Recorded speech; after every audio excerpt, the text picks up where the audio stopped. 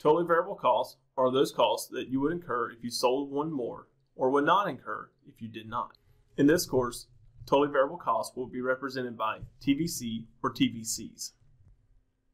Generally speaking, totally variable costs, or TVCs, are raw material costs, including purchased parts, subassemblies, etc., outside processing costs, such as painting, finishing, or any type of plating that might be done, or something like non-destructive testing.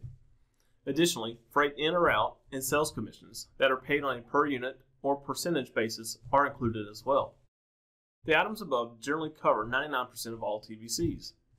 Now, one item notably excluded from totally variable costs that I'm sure you've already picked up on is direct labor.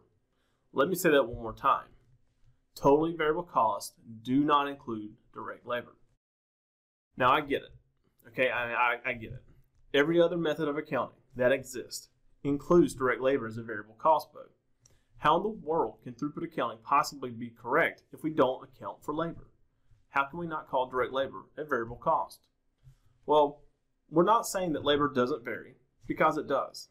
Now, yes, it varies maybe 3 to 5%, maybe 7% in the month when we really run a lot of overtime.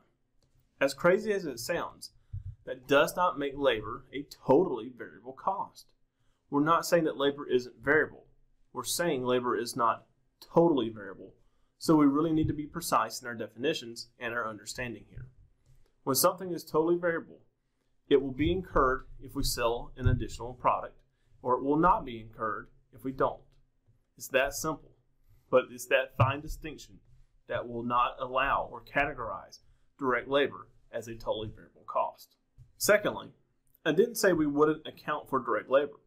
We're just going to do it in a different manner than has traditionally been done.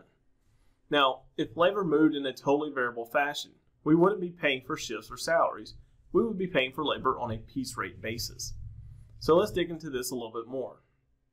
Now, out of the many companies that I've worked with, I've only had one guy at one plant that was paid on a piece rate basis for 1 year, and then the company stopped paying him on the piece rate basis. So in my experiences, I would say piece rate labor, for all intents and purposes, simply no longer exists. We just don't pay people on the piece rate basis anymore. Thanks to the minimum wage laws, you have to run the piece rate payroll alongside a traditional payroll to ensure the employees earn the minimum wage. So at that point, you might as well just run the wage and hour payroll and forget the piece rate payroll and just simplify your administration. So for that, among other reasons, we do not see piece rate pay any longer. So in today's environment, almost all of our laborers are paid an hourly wage. Most employees are categorized as a part of direct labor, working a predefined number of hours in a shift, and it's that number of shifts occurring within the pay period, whether that be a week, 2 weeks, or a month, that is driving labor expense. Labor is not varying without production. Now, I realize that seems strange, but think about this. What would happen if we were walking the floor and a manager saw a machine broken down and the laborers waiting for it to be fixed? The first thing any manager will say is, "Oh great, now guess what? Now I'm paying this guy just to stand around." So if laborers are paid for production, how then is it that you can claim they're paid while not producing? The reality is this: labor is not paid for production, despite how much we want that to be the case.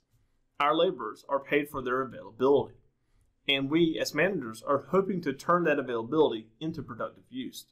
So it's a very nuanced point, but it's important that we understand that now direct labor is not totally variable, and it's not incurred when we produce a unit, but rather has already been incurred a priori to any of the production we're going to do. Thus, in throughput accounting, labor will act just like a period cost.